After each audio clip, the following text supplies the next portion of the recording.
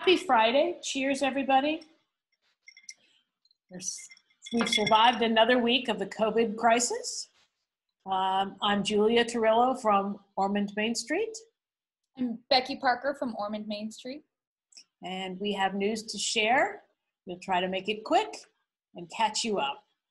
The big news is, of course, that the federal government enacted another group of funds for the Paycheck Protection Program and the Emergency Loan Program at the SBA. So if you have already applied, be in touch with your lender, make sure that they know where you are in the queue and that you're still interested. If you haven't applied, there are some lenders that are still taking applications. The SBA will not release the funds until Monday, so the banks are kind of in limbo until that happens. But I know they are all prepared to move forward as quickly as possible with getting those loan proceeds out.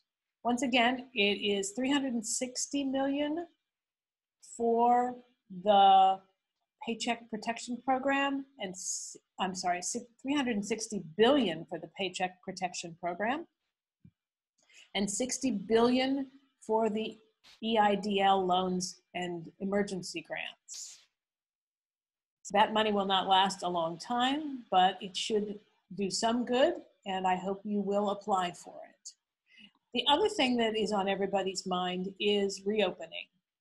If you've been following this week, the Governor DeSantis convened a reopening task force, which has been at work all week. It was supposed to have released a report at the end of the day today, but it missed its deadline. Once it makes its recommendations to the governor, it is expected to take several days before he acts and pushes out anything that will give us guidance as to what and when we can reopen. The thing we hope you're doing and the thing we're doing is thinking about reopening. What are you going to need? How do you need to prepare? What will you need to do differently than you did before the crisis began? And specifics. Do you need masks and gloves for your employees? Do you need hand sanitizer in your shop? Do you need to have a schedule of cleaning that you can share with your customers so that they feel comfortable coming back to shop? So those are all good things to think of. We are trying to put some of that on our website, which is ormondbeachmainstreet.com/small business resources. And as we get ideas and opportunities for you, we will post things there. That's all I have today. Becky has some social media and some opportunities for you to share as well. Yeah, we've got some more fun opportunities. We're trying to get creative about how we can use social media to our advantage. We're not meeting in person as much to do events, as you know. So what we've got in the queue is May 10th is Mother's Day. So if you don't have that marked in your calendar, make sure it is. But we're going to do a virtual shopping event, a little bit similar to our Shop Local, Eat Local events that we've done in the past.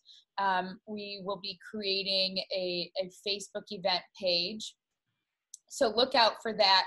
It's going to be more important than ever for you to interact with this page, for you to be posting what you want to be promoting. There's all sorts of things that you can do. This is for retail and for restaurants. This Mother's Day is on a Sunday as usual. So, you know, restaurants can plan special Mother's Day specials, and retail can showcase the items that they think, you know, mothers would enjoy. We've got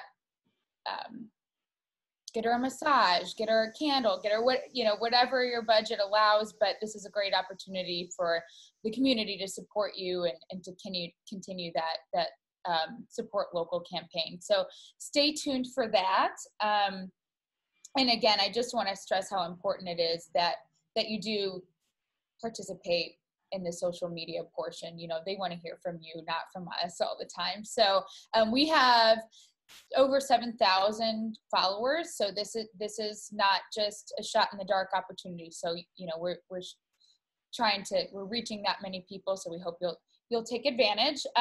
The second thing that I have is just look out for those newsletters from me. Again, if you're not on those newsletters, email Becky at ormondmainstreet.com.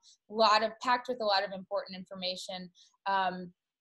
We will be doing rolling out a series of Facebook Live events, spotlighting you and your business. Again, the human beings, the people behind the small businesses, and this is an opportunity for you to showcase your products, tell your story, and update the community on what's new with you and how they can continue to support you. We're going to start that next week, actually. So again, email me if you're interested in being a part of that. And the last thing I have is just join us. We're meeting bi-weekly. We're meeting every other week. Wednesday, April 29th is at 5:30 is when we're meeting next for our merchants meeting. The Zoom information will be sent out via our private merchants page. That's www.facebook.com/groups/historic Ormond merchants. If you're not already a member, otherwise just check that page.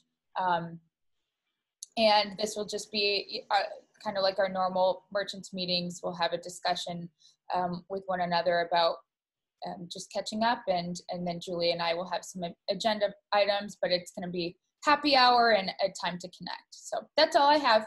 Stay well. Keep us up to date on everything that's happening with you.